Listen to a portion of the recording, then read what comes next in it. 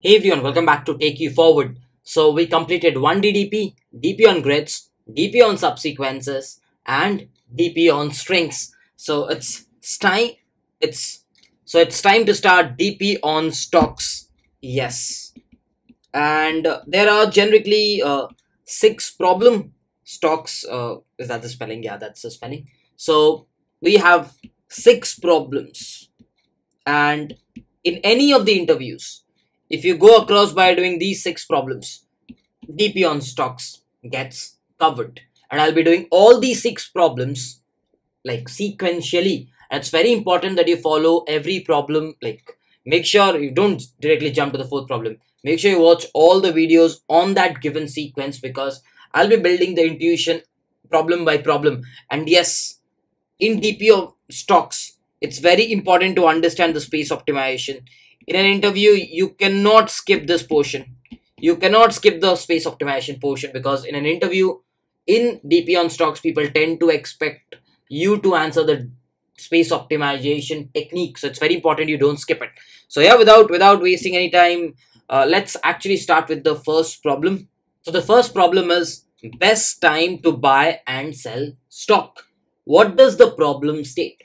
The problem state, you will be given an array, and it states if you sell or buy a stock on any given day. This is the first day, this is the second day, third day, fourth day, fifth day, sixth day. The price of that stock is 7 rupees on the first day. The price is 1 on the second day. The price is 5 on the third day. The price is 3 on the fourth day. The price is 6 on the fifth, and so on. Now it states you that you have n number of days. Yes, over here you have 6 days. You have to decide a day when you buy the stock. You have to decide a day when you buy the stock, and you have to decide a day when you sell off the stock. Assume I decide that I'm going to buy the stock on this day. So buying that will cost me 1 rupee, and I'm asking you, when will you sell it? So you will be selling it on this day, which is costing you 6. So if I ask you, you invested 1 in buying it, and now you're selling it at 6. What is the profit that you make? The profit that you make is 5. So the question states you have to maximize the profit. Maximize the profit. Remember, in order to sell a stock, you have to buy it. So the buying has to be done before the selling. You can't be like, okay, I'll sell it on this day, I'll buy it on this day. 7 minus 1. No, it doesn't work this way. First you have to buy it, like you bought it on here, and then you decided to sell it over here. You could have done other ways, like buy it on this day, sell it on this day. This could have given you the profit of 4. And you are only allowed to do this transaction, like buy and selling can only be done once. Can only be done once. So that is the problem. Given the stock prices on n number of days, you decide when do you buy it, and then you decide when do you sell it. And just make sure the difference of these guys, the profit has to be maximum. The profit has to be maximum is what you need to do it. I hope that makes sense. So how do you approach this problem?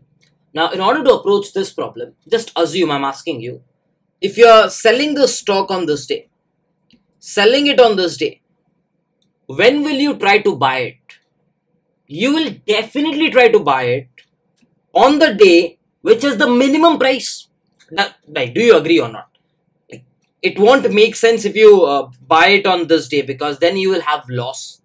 If you are selling it over here on the left, you will try to buy it on the day which is minimal, which is this. Similarly, if you are selling it on this, you will try to buy it on a day when it has a minimum.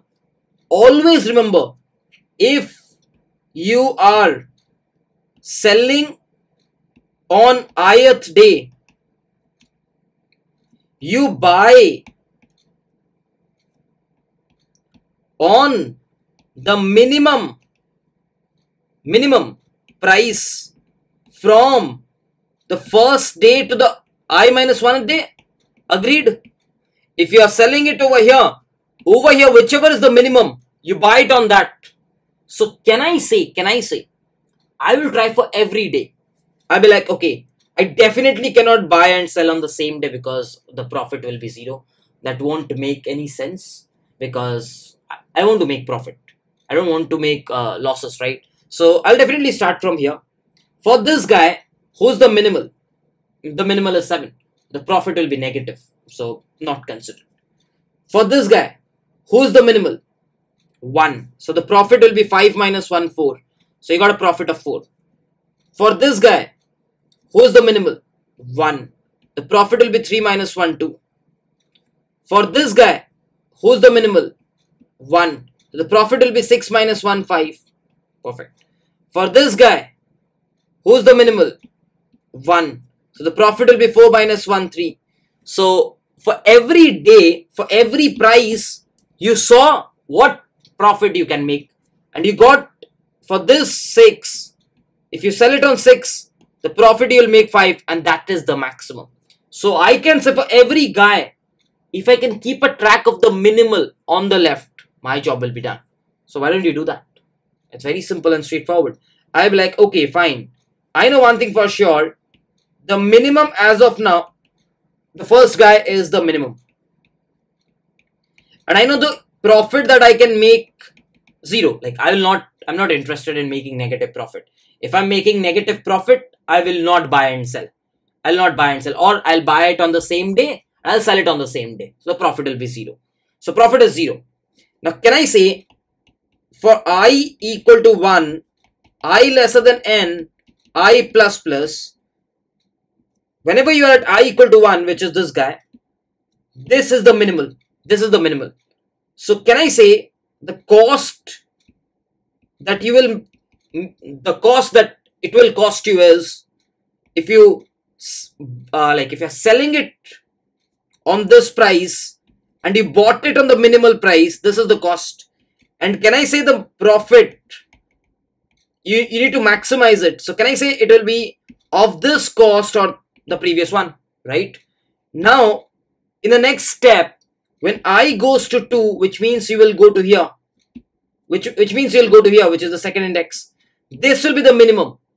Can I say before moving to the next guy, before doing an I plus plus, I just need to make sure the mini is updated by the share price on this day, so that on the next iteration I keep a track of the minimal. So while moving, I'm keeping a track of all the minimals of A of I, so that for the next of A of I, I will be having the minimal, and I can easily find the costing. And throughout, whichever is the maximal profit is going to be my answer. So I've written the exact same code which I wrote on the iPad. Let's see if it is running fine. Yeah, it is running fine. Let's quickly submit this off to see if this gives us the correct answer. It does give us the correct answer. Time complexity, guys, you can start the loop from 1. So the time complexity is big O of n space a big O of 1. So why dynamic programming? Because what is dynamic programming? Remembering the past. Here, remembering the minimum throughout. So that's why this comes under dynamic programming tag as well. But yeah, like this is definitely constructive algorithm. So guys, I hope you have understood the first problem on DP on stocks. Just in case you did, please make sure you like this video. And if you're new to this channel, please do consider subscribing to us. And yeah, to continue our tradition, make sure you write understood in the comment section. And with this, we will be wrapping up this video. Let's meet in the next one, where we will be doing the second problem on DP on stocks. Till then, bye-bye. Take care.